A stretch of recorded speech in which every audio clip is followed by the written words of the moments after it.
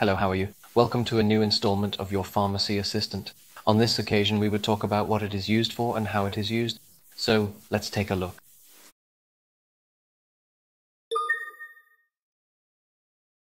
Hey everyone!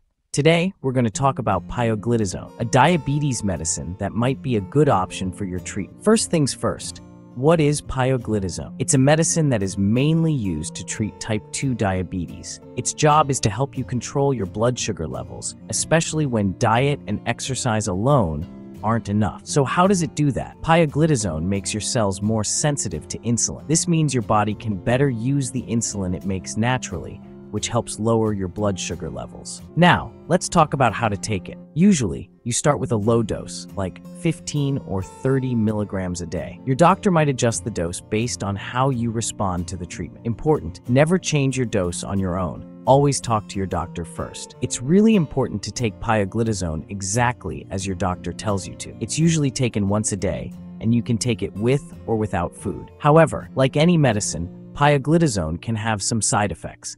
These include weight gain, fluid retention, and a higher risk of bone fractures. Pay attention to any unusual symptoms, and if you have any questions or concerns, talk to your doctor. Also, Pioglitazone is not recommended for people with severe heart failure or liver problems. To sum up, Pioglitazone can be a very useful tool for managing type 2 diabetes, but only if it's used correctly and under a doctor's supervision. Remember to always follow your doctor's instructions and get regular checkups. Take care, and see you next time. If you've made it this far, let us know in the comments why you're using this medicine.